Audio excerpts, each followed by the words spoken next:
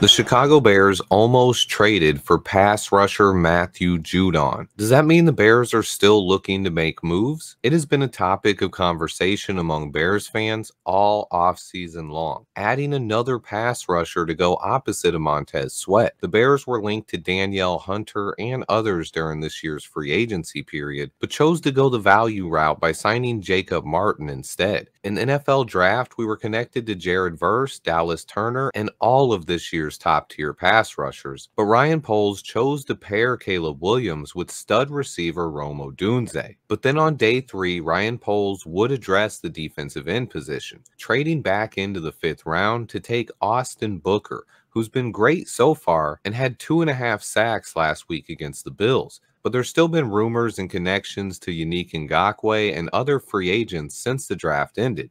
But now multiple reports have surfaced claiming that Ryan Poles did offer the Patriots a 3rd-round pick for pass rusher Matthew Judon, a guy who is a 32-year-old pass rusher who only had 4 sacks last season, but he did have 15 the year before that. According to Albert Breer, both the Falcons and the Bears offered 3rd-round picks in next year's draft, and Judon had his choice of going to the Falcons or Bears, and he chose Atlanta?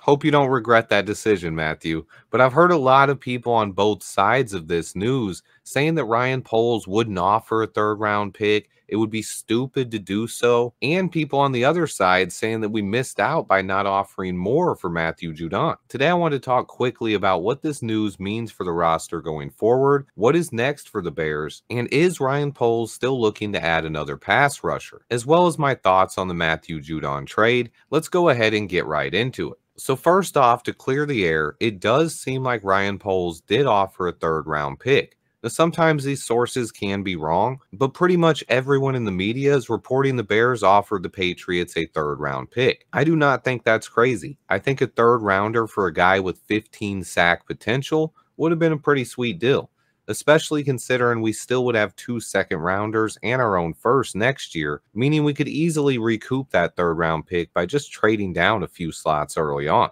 However, Judon is 32 years old, and the biggest caveat of the entire thing comes down to what kind of contract is he going to sign. If he gets north of $100 million or anything close to what Montez Sweat got, then it would have been an awful deal if you ask me. However, if he signs a short-term extension, it could end up being a great deal and a big move for the Falcons. To me, it really comes down to the contract and the fact that both teams were able to negotiate with Judon before the trade tells me that Poles thought he was going to be able to get a value contract out of this move. And if not, it's a short-term rental just like he did with Keenan Allen. This also tells me that Ryan Poles might not be done with adding to the roster in 2024. Now, it doesn't mean he's just going to go out and sign someone just to do it, but like always, he will continue searching for different avenues to upgrade this roster and make the team better. And again, Poles seems to be eye to eye with the fan base here. What are the 2 positions that most of us have talked about all offseason? Defensive end and center. But defensive end has been a topic of discussion pretty much since I started this channel the day we traded away Khalil Mack. Montez Sweat has made the entire defense better. He is a force multiplier, but having another guy who can get after quarterbacks could unlock the potential of this defense even further and even help out Gervon Dexter as well. Also, to the people who would have been mad about trading a 3rd-round pick, remember we still would have had 3 picks in the first 2 rounds. We have our own 1st and 2nd-round picks, as well as the Carolina Panthers 2nd-rounder, which is way better than a 3rd-round pick. So if another opportunity to upgrade this team presents itself, either during cut-down periods this week or sometime before the trade deadline, Ryan Poles looks ready to strike. I love that he was involved in the Matthew Judon talks. Honestly, I didn't think we would be. But Ryan Poles is always one step ahead of me and everyone else. We have the right GM for the job, and he has my full trust. If he thought Matthew Judon for a 3rd-round pick would have been a good deal, sign me up. But unfortunately, Judon chose to go to the Falcons. I get it. The Falcons have a veteran quarterback. They have Kirk Cousins. We have a rookie quarterback. But if you're looking at both rosters on paper, I'm taking the Bears 100 out of 100 times. No disrespect to the Atlanta Falcons. But right now, as far as our pass rush goes, opposite of Montez Sweat, and then we have Jervon Dexter on the inside. Right now at defensive end, we're going to be counting on a combination of DeMarcus Walker, Austin Booker, Jacob Martin, and Dominique Robinson. I think Booker and D-Rob have looked really good so far in preseason and in training camp, but another guy that stood out has been Daniel Hardy.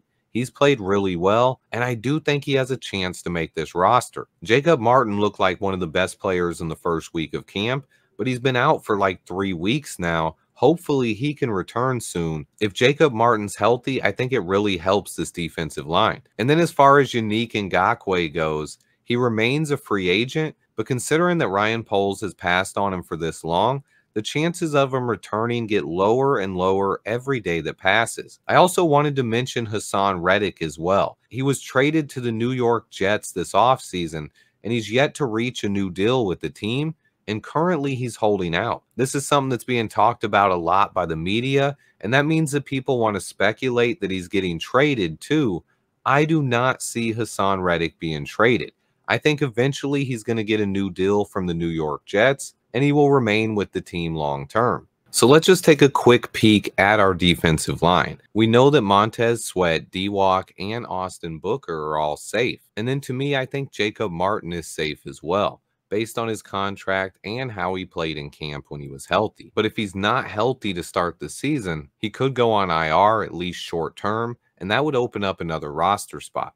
I think right now, Dominique Robinson is probably the favorite for the final spot. He's had a good camp, he's put on a ton of muscle, and he was a Ryan Poles draft pick. But Daniel Hardy is at least challenging him right now. Both of those players should get a lot of reps on Thursday night. And then finally, I have another correction here. I do really take pronouncing players' names seriously, and I actually spent multiple hours listening to different people say our rookie offensive tackle's name early in this year's pre-draft process. Most people did pronounce it Amagaji. However, somewhere I found an interview where our rookie offensive tackle was talking about it himself, and I'm 99% certain he said Omega G. But I can't find that interview today, so until I find it, I will default with everyone else and call him Amagaji. However, I do want to make a quick point here about the national media and the pronunciation of guys' names. Just because an announcer or someone says it a certain way on TV does not mean that is how the player or his family pronounces it. Take Terrell Owens, for example, Hall of Fame receiver, yet you will still hear people on TV call him Terrell Owens to this day. So I try to go above and beyond, and I'll find out exactly how he says it himself. But for now, I guess we'll go ahead and go with Amagaji. But stay tuned on that one. And then any other free agent news or rumors that pop up, I'll be here to discuss those as well. I am interested to hear what you guys think about this one. I do have a ton of content on the way. It's a late practice today, not kicking off until 1:45 this afternoon. I'll have the full breakdown out this evening. Remember to hit that like button for me, guys. Stay tuned. And until next time, bear down.